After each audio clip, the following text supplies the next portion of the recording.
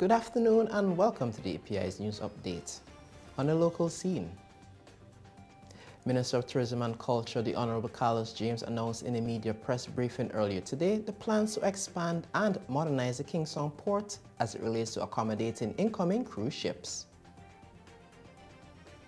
And I want to announce here that we need a modern port so that we can shift the existing commercial port, cargo port that is uptown here, to shift it further to West Kingston, downtown, so that we can accommodate a larger area, to expand our cruise terminal, to accommodate larger ships and more ships that can come here at the same day calls. And that is one of the things that we're really anticipating on the completion of the modern port, the cargo port, the commercial port, so that we are able to accommodate larger vessels at the cruise terminal here in Kingston. So while we are excited that the numbers are, there's an uptick, they are still nominal in comparison to other destinations which are able to accommodate larger vessels. The Honorable Clair James then spoke about taxi drivers and a new policy just approved recently by Cabinet to give taxi drivers, regardless of the size of the vehicle, they will be allowed to import duty-free concessions on taxi-driven vehicles. And I want to announce here that as of today, we are facilitating concessions across the board for all taxi operators, whether it's a coaster bus, a 30-seater, a 26-seater, an 18-seater, a 7-seater, or a 5-seater. It doesn't matter the size of the vessel, the size of the taxi, but we are looking at facilitating concessions across the board. And these concessions on the receiving end will read as follows. A brand new vehicle to a year old will receive 100% concession, duty-free concession, exempt on import duty at the port for taxi operators. Vehicles 2 to 3 years of age, 75% exemption on import duty at the ports. Vehicles ranging from 4 years to 6 years, 50% concession at the port on import duty for an excise duty for vehicles at the port. And this also includes charges that also carry VAT as well. All of these tax measures are going to be removed for taxi operators. Meanwhile, the capacity of the North Leeward Technical Institute has received a much-needed boost thanks to a donation of 8 computers. The computers were handed over by Member of Parliament for North Leeward, Clair James, today. Leeward's side of the island is expected to soon see a boost in tourism, and James said the technical center will help to prepare the youth to seize the opportunities in hospitality. We're here to donate a total of 8 computers. We have 7 now. The other one will be delivered by earliest tomorrow. We have 8 computers to start with. I know the Ministry of Education, they're working on getting some additional equipment for the facility in relation to construction and home economics and so on. But by and large, we have to make this facility work, and we have to make it work for the people of North Leeward, in particular the young people in the community who really need this opportunity for training. When we designed this facility, one of the main things behind it was to use it as a feeding ground for a lot of the hotels that are coming. The opportunities for training in food preparation, in hospitality, some of the big ticket items. We wanted to be able to have a facility in North Leeward where we can have a number of training programs, and then following the training programs, and remember what I said, I wanted it to be CVQ. And in fact, the plan was to have a start and a partial rollout at an NVQ level, and I said, absolutely not. In North Leeward, we're going to deliver CVQ programs. And we were able to secure the resources to get that done. James, who is also the tourism minister, said various hotels have expressed a willingness to partner with the institute as it helps to train young persons. And I've been in touch with some of the hoteliers, Soho House, Sandals, And you know, I've told them the story of how we created the North Leeward Technical Institute.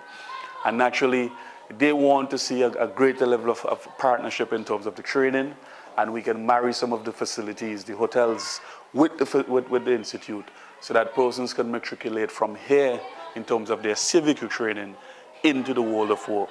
And that was one of the important initiatives in getting this facility up, to provide the training and to have it as a feeder to support the hotel and tourism and hospitality industry.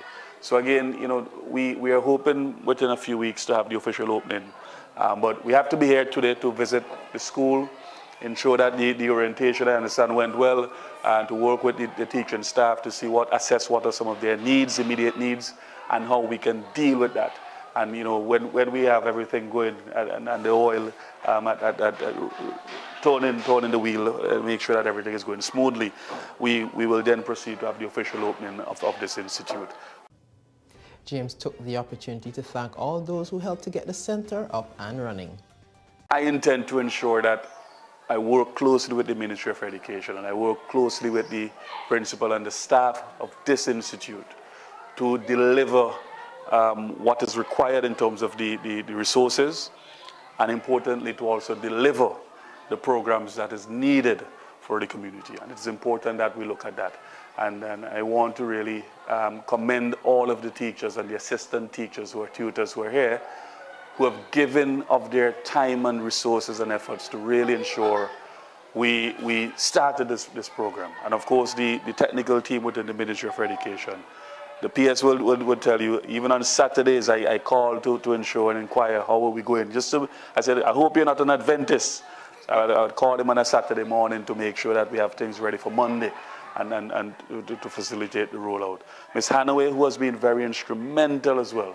I'm a former TVET principal at the Barvin Technical Institute, who is now Senior Education Officer TVET, has really, you know, worked with me to push to have this facility ready for this school term. So, yesterday, the Minister of Tourism and Member of Parliament for North Leeward also took the opportunity to visit the Chateaubelair Learning Resource Centre to examine works being done.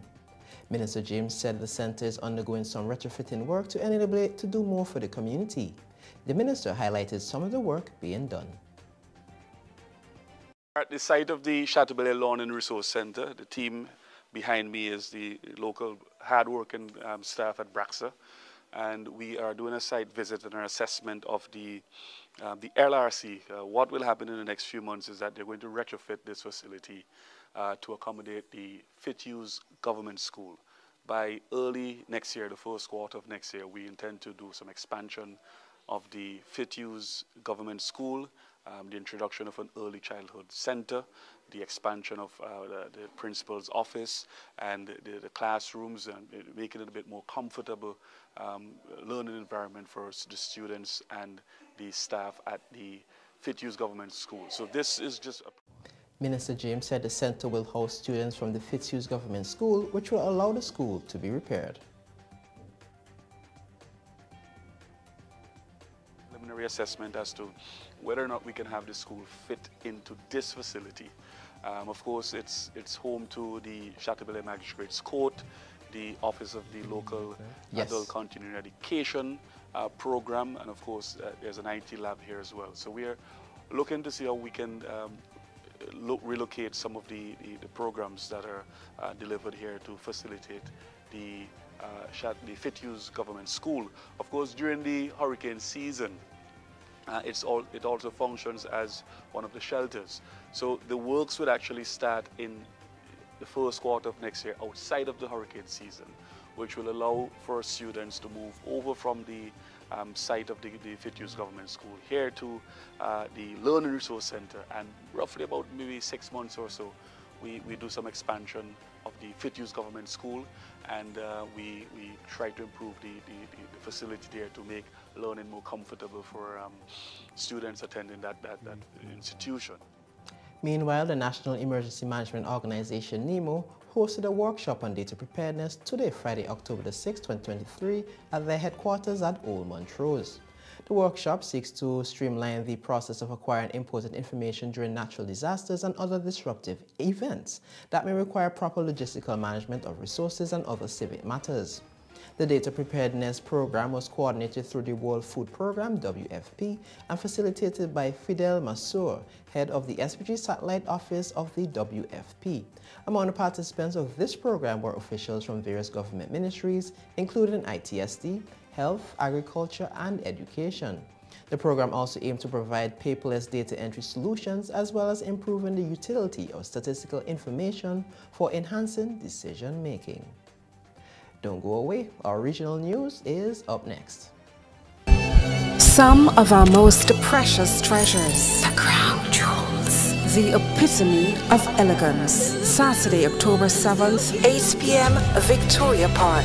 Miss SVG 2023 Crown Jewels. 9 magnificent ladies vie for the coveted Miss SVG crown. Letitia Barber, Miss Grenadine House. Denicia Botswain, Miss Metricin General Insurance Limited. Diana Fairbairn, Miss Play 4. Irina Foy, Miss Massey Stores Limited. Trina Hooper, Miss National Lotteries Authority. Lion Laborde, Miss Flo. Samisha Millington, Miss Caress Ace Hardware. Tara Richardson, Miss JCI St.Vincent. And Royisha Telemac, Miss In Transit Exports. Early bird tickets $60, pre-sold $75. Ticket outlets: The Lotta booth at Peacemo, 4 Shells, Chill Spot, Johnny's Barbershop, VJ's Restaurant, Video Extreme Entice, and Terrence Autocare. Miss SVG 2023 Crown Jewels, Saturday, October 7th, 8 p.m, Victoria Park. Welcome back. In our regional news, as stewards of fragile ecosystems, the Caribbean must prioritize the need for green investments and environmentally conscious practices with a sense of urgency. That's according to Caribbean News Now. This statement was made by the newly appointed Secretary General of the Caribbean Tourism Organization, Donna Regis Prosper, during a recent regional forum commemorating World Tourism Day 2023 held on Friday. Regis Prosper explored the 3 fundamental pillars supporting this year's World Tourism Day theme, emphasizing the Caribbean's dedication to sustainability as it aims to take the lead in sustainable tourism. In the Caribbean, there are small islands that have already started their green initiatives, like 8 Eastern Caribbean states: Grenada, Montserrat, St. Kitts and Nevis, St. Lucia, and St. Vincent and the Grenadines. They are developing their own strategies for geothermal energy plants. Dominica, meanwhile, has been championing the construction of climate-resilient infrastructure, such as houses and other public facilities, with the help of private development company MMC Development Limited. Regis Prosper also highlighted the importance of prioritizing people-centered tourism, emphasizing the necessity of addressing the knowledge and skills gap in the Caribbean. In our international scene, the administration of U.S. President Joe Biden will be resuming deporting Venezuelan migrants and add sections of the southern border wall, carrying forward a signature policy of former President Donald Trump. According to Al Jazeera, Washington's announcement came on Thursday, 2 weeks after Biden extended temporary legal status to more than 470,000 Venezuelans living in the United States, saying that the conditions in their home country prevent their safe return.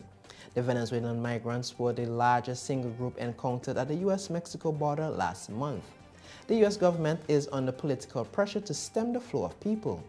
For more than a year, Texas Governor Greg Abbott has been busing migrants from the U.S. border to places like New York, Washington, and Chicago, prompting angry complaints from Democrat officials in these cities.